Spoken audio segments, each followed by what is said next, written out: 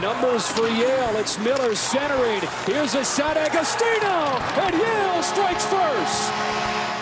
Kenny was born in Morristown, New Jersey, where not surprisingly he had a great youth hockey career that led him all the way to Yale University.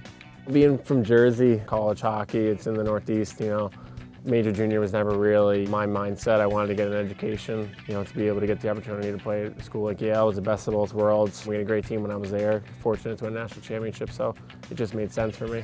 Kenny was a good player at Yale, so good that when he got out of college, he immediately got a shot at the NHL. First NHL game was in Calgary. We played Nashville. I came right out of school. It was kind of like a whirlwind few days. Your college career ended to playing in an NHL building, and I think to play in a city like Calgary, it was a pretty cool experience. First NHL goal was like a week and a half later. We were down in Florida. You never forget it. Brian McGrattan gave me the puck.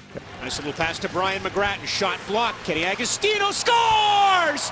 Kenny Agostino's first National Hockey League goal. Kenny spent time in both the Calgary and St. Louis organizations and actually was awarded the AHL's MVP last season.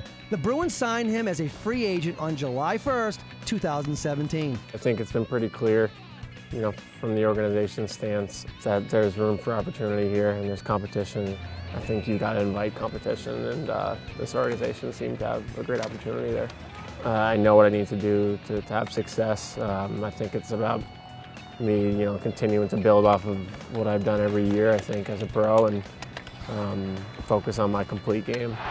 And here's Kenny Agostino with the game on his stick. He digs, he scores! Kenny Agostino in sudden death